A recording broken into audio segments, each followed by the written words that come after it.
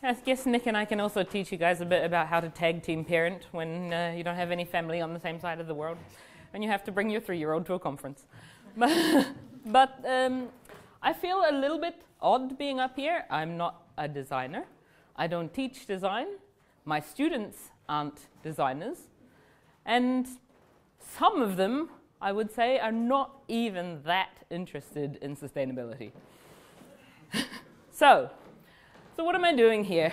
So Norway has just recently had a very big education reform. And this reform is very encompassing. It is enacted from all levels of what they call grunnutdanning in Norway, your compulsory and secondary education. So from kindergarten until we get to upper secondary school, this reform is binding. And I teach a group of teachers who struggle with curriculum reform to start with and who struggle with sustainability. That's vocational teachers, yrkesfag in Norwegian. So these are teachers that are teaching in subjects like plumbing, building sciences, foot therapy, beauty industry, healthcare, these kind of industries that are not necessarily connected to an academic pathway, but are closely aligned in many cases with manufacture and with a practice field. So they face a lot of challenges, the teachers that I have in my course. And so what I thought I'd talk to you guys about today is how we look at working with their mindsets and their attitudes towards sustainability, and how we work with how they can incorporate sustainability that makes sense to their industries into their own curriculums. I'll just come down here. And I also apologize if I break out coughing in the middle of this. I've been very sick for the last couple of weeks. So, vocational education and design is a little bit closer than what you might necessarily think at the start of it. They're both the practice-based pedagogy, very closely aligned either to workshop or to in a healthcare setting for some of them, or in a clinic, or in a workshop on a building site. It's outside of theoretical education, I would say. They're very closely aligned to production processes, to the commercial field as well. So commercial actors and interests play a big part in both my students, who are all active teachers in full-time work in their institutions, and their students, their pupils, for want of a better word, who are going to go out into apprenticeships in each of their fields. And it's a field of practice, as I said, separate to traditional academic knowledge, and a lot of it is based around project learning. So this course that I teach is new at Oslo Met and in Norway in generally. It's called Deep Knowledge and Sustainability in Your Own Profession. So you set the agenda of what you want to deepen your knowledge in and how you want to apply this to your own profession. So I'm there officially as the lecturer.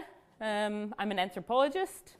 I have a background in science and technology studies and an interest in the Anthropocene. I've researched industrial landscapes with beekeepers, new forms of dementia care, prosthetics industries, these kind of things. But I'm not in any way a vocational teacher myself, and the goal of this course, the course that I teach, is not necessarily that I should master each of the fields that my students are in, nor that they should become more anthropologically aware. So, for the most part, I would say the students that come are confused, stressed, like a lot of what I've heard you guys talk about today. What does this mean in practice? Okay, we're all preaching to the converted here a little bit. We believe in transition design. We believe the world needs to be more sustainable, both in terms of manufacture and in terms of our own behaviors. and in terms of how we front that message out to our stakeholders. But what does that mean if I'm standing there in my classroom with a bunch of 17-year-olds who are going to become auto mechanics? How am I going to, meet them where they are? That's a concrete question that one of my students came up to me, how does this relate to both my students' world views and their pupils' world views? So they're already above interested in sustainability, I would say. And I would say that this refers to about a third of my students, they have no interest in sustainability whatsoever. And their boss at some level has said, you have to increase your competence in this area, go and take this course. So I have both the very much on board from the beginning and those that are with their hand behind their back, being pushed along into it. So how do I meet those guys where they are? The course is entirely autonomous and entirely asynchronous. The students are all adult learners. Most of them have been in their job for at least 12, 15 years, doing the same thing year after year after year. But they are all in the process of integrating an entirely new subject curriculum into their classroom. So they're, I would say, quite stressed about it. So this is the Reform Act that I've just mentioned. And it has this line in the new first paragraph of the education law in Norway, which is pretty impressive as a national curriculum. The pupils and apprentices must learn to think critically and act ethically and with environmental awareness. They have joint responsibility and the right to participate in society. And that's a translation into English. It's even actually stronger in Norwegian. It says they must have medvirknad and medansvar.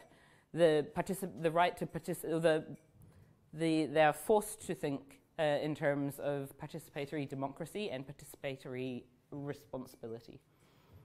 It goes further, this education reform, and puts a heavy emphasis on critical and systems-based thinking, which is also problematic, as I'm going to get to inside the classroom, deep learning, and ethics.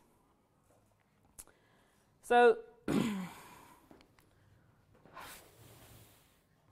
while this introductory paragraph to the Norwegian curriculum law is pretty clear, you're going to have to learn about environmental sustainability. There are three cross-disciplinary themes: sustainable development, participatory democracy, and mangfold. Multiculturalism, and livsmestring and folk health, public health, and your ability to master your own life, I would say. Livsmestring is quite an interesting Norwegian concept, I find. Life mastery. So once we come down from this overarching education reform, which has been really ambitious, how each subject might integrate each one of these themes into their own subject area is pretty much left up to each individual teacher. So that means that those that are really invested in it have the possibility to go forth and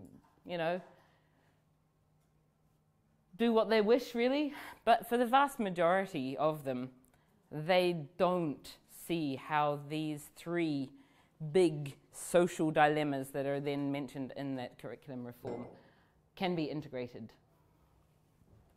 So the problems are, for example, it leads to fragmentation, and what it often leads to is stunts at school. Sustainability Week, fashion swap, activities that take place over and above what the standard curriculum is, and then increase the workload of both the teachers that are integrating these new events and pupils who are pretty much already overworked to start with. So if we are considering that sustainability is something to be added on top of an already existing workload, we're failing. So rather than thinking of each discipline as having its own boundaries that sustainability then has to be imposed upon, what I suggest to students that we do, and what I do through my course, is that sustainability forms the framework of what we operate within their own subjects within. Pupils aren't idiots either, and through these stunts, a lot of them see contradictions where they're apparent. Nothing like taking your whole bunch of students down to the beach to do like a seafront cleanup and then having plastic cutlery in your canteen still. Even more so after COVID. They're not stupid. They see their teachers and their schools as a practice arena for society. And just, this is mostly aimed at my Norwegian colleagues that are here today. The struggle to integrate sustainability is real. It's very apparent in Norwegian literature that has come out since the reform. The top one is sustainable development, multidisciplinarity, and in-depth learning, how to change big ideas into Norwegian context. What promotes and hinders work with sustainable development in Norwegian schools, multidisciplinary integration of sustainability as a challenge. It's how this one, especially new one this last year, how to give meaning to frustration and complexity. And this one I find, anyone who speaks Norwegian that's here today, the problem of scale in education for sustainability is a big issue. How do we meet pupils in whatever subject that we want, where they are, and bring these global challenges that we've heard a lot from Terry and from Clara, who was here somewhere, I saw. How we bring those global challenges with global stakeholders and wicked problems to a level that a 16-year-old can understand in the building trade. How is that possible to do? And so I use a chaos pilot tool called Learning Arch Design. I don't know if you guys, some of you will have heard of chaos pilots in Aarhus, but I find that this design methodology works very much for how I run my course in terms of sustainability and how my teachers then go on to encourage an autonomous learning journey for their pupils. So here we have, it's in Norwegian again, my apologies. The need for input from me should decrease over time. The complexity of the material that they deal with should also be able to increase over time.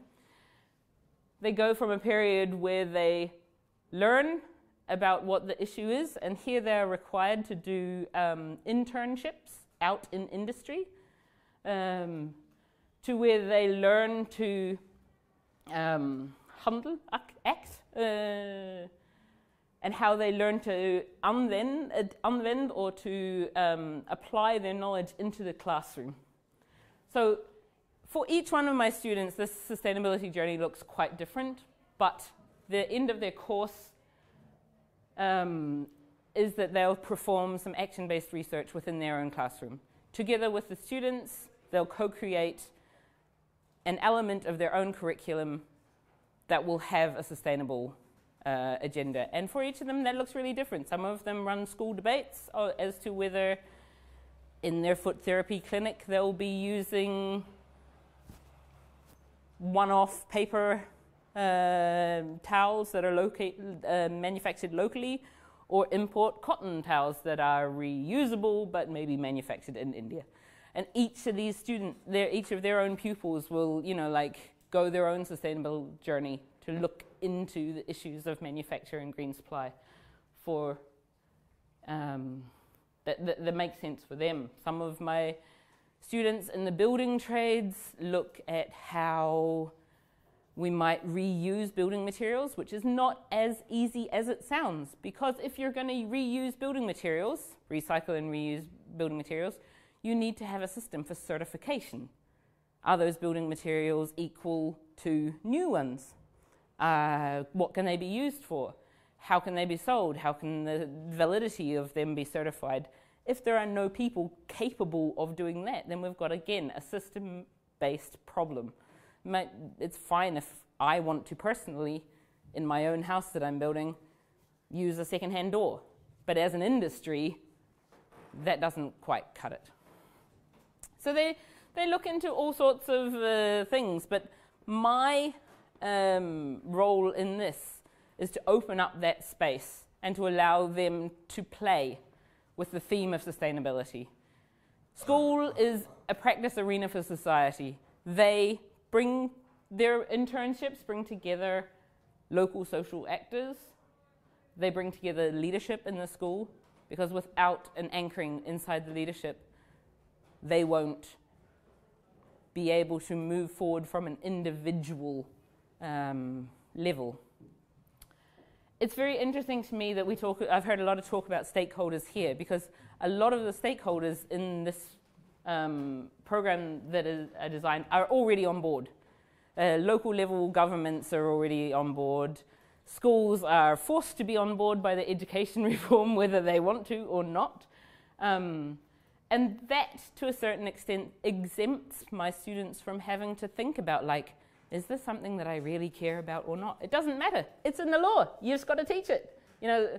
And so when we look and take a step back at the European Green Deal that we've talked about, I can always swing that agenda to my students who are so close to the field of practice by saying that it doesn't really matter how on board you are with the environmental aspect of this, because the European Green Deal will mean that if you want to remain a competitive business, if you want to be able to compete in the European market, you'll need to take sustainability seriously, whether or not you value degrowth, whether or not you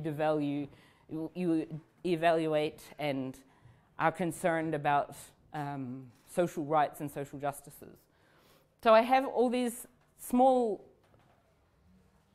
ways in which that I can sort of encourage action, and through seeing what their fellow students do, even those that weren't really maybe on board at the start of this course, I find come to it by the end.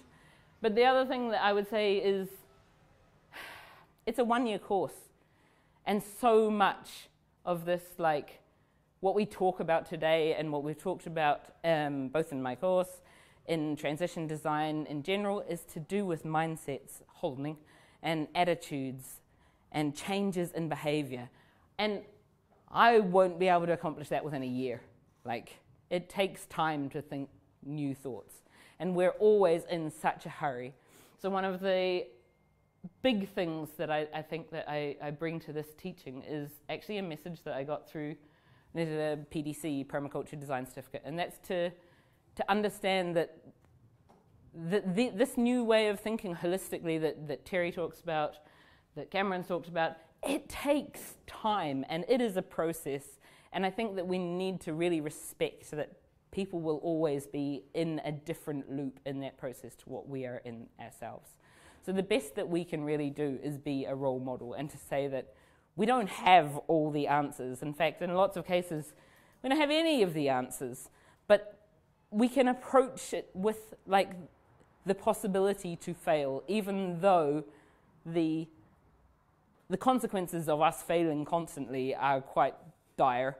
But we have to like allow space for new people coming on board that aren't necessarily already within a transition design mindset, within an anthropological, Anthropocene mindset. We have to allow space for those people to grow that mindset within a very short amount of time.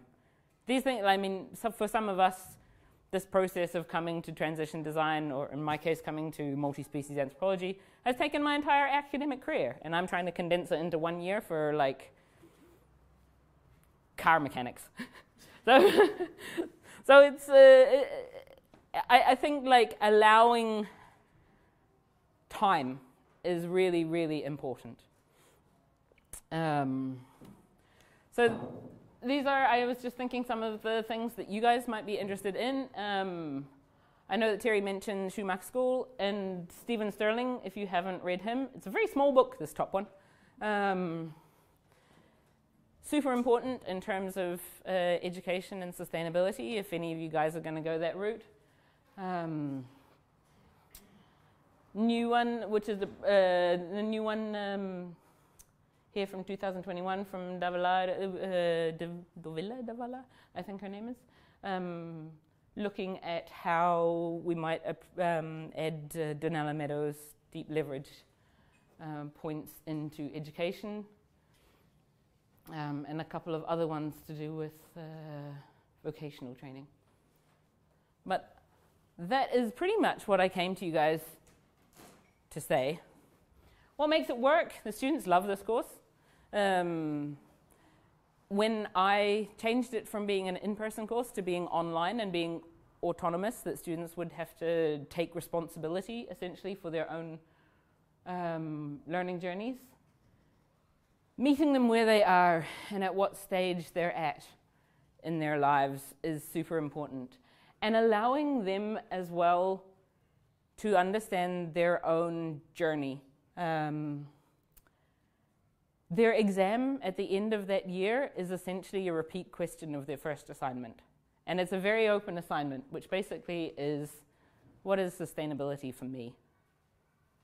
And so at the end of the year, having gone through curriculum analysis, having gone through 2 rounds of internships in businesses and other schools, having gone through peer evaluation of their own assignments, and actually, one thing I didn't mention about this course right at the start is that it's under contract from the Department of Education nationally.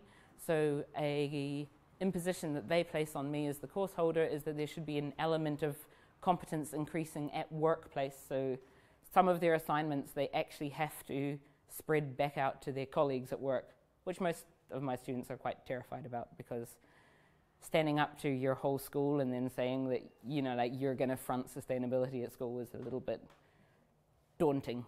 But just with that very first step, at their very first meeting when they're talking to their colleagues about sustainability and how it might be implemented in the school, like it's such a giving process for them to understand that their colleagues come on board slowly but surely, and that it becomes better anchored in the school system. So it's quite amazing to read and watch, because they do video deliveries to me, that growth that they have. Establishing a community of practice, super, super important, because I think many of us here, while we get together and we've all got similar ideas in our workplaces, we might be one of 2, 3 people that are interested in sustainability, that are driven to put forth, you know, like a strong behavior-based system change, as opposed to just switching out LED lights and maybe putting in like a rubbish sorting system. Keeping it very close to the field of practice that my students find themselves in, and allowing any relationships that they build to be organic in nature. They might not, it's quite often in fact that when they submit assignments they don't actually match the brief of the assignment that I've set them in the classroom whatsoever, but I would rather they establish a lasting contact that goes for more than 1 year. How many of our projects last for a year and they have great results, and then afterwards no one takes ownership for them and they just fizzle out? And I think just being very honest that I don't have any of the answers at all. I'm muddling along, doing the very best that I can. I think we all are. And that allowing that knowledge to permeate, and that kind of like playful sense of having an open mind. So I think that's all I really wanted to come and share with you guys today. I'm very conscious of the fact that I was sort of sold into this conference as a bit of a 2-for-1. So... But I'm happy to take any questions, because it's a bit of an oddball course. So, anyway.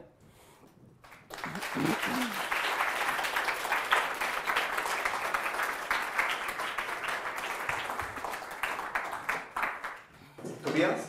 Yeah, I was curious as to how school leaders react to this afterwards, after teachers have been to this course, and how they react when they try to implement this in the workplace. Is it actually... Does it work? Yeah, does it work? They've all just delivered me their final assignments now, and I am super impressed at how they get it to work. Like, some of them would, you know, like they write to me about their last assignment, which is to do a utviklingsarbeid, a piece of development, yeah, or action research in their own classroom. You know, like some of them have implemented like leadership changes, you know, like how and established like maybe a grønt elevråd, like a student body interested in sustainability in their own schools. Some of them have now worked out new ways of apprenticing students out to business and established elevbedrift, a student business, you know, like an entrepreneurial student business run through the school that maybe deals with a waste product or maybe encourages some sort of social integration. I think what the big part of the course is understanding what the social mandate of a school is. What do we think? What does a school do in society, right? What's it there for? And at the beginning of this course, many of the students would be like, "Oh, but I don't want to deal with sustainability because it's political." And I'm like, "What's a school? It like educates borgere. It educates citizens. How much more political can it be? A school is a political organ, you know, like." So it doesn't really matter if sustainability is a political issue, but I really think that they come over what I would call, what's it called in English? An agentive paralysis, and that's like to understand how handlingslammet, how your possibility to affect action is only really, it's diminished by what hindrances you see for yourself, right? Okay. So, there were some other people. I can talk to you later. Okay. Sure. Okay, so There's one more. maybe tell us. It was very similar. I was just wondering what surprises got. So there's so many surprises. Like I have one student who teaches industrial slaughtering, you know, like in the meat industry. And when we started the course, he was almost having a bit of sort of like a life crisis. He said his children had become vegans and didn't want to talk to him anymore. And, you know, like, so how was he felt like his subject was, you know, the scapegoat for all sorts of environmental issues. But he actually, so he teaches inside industrial food manufacture. It's just that they have an emphasis on the meat industry.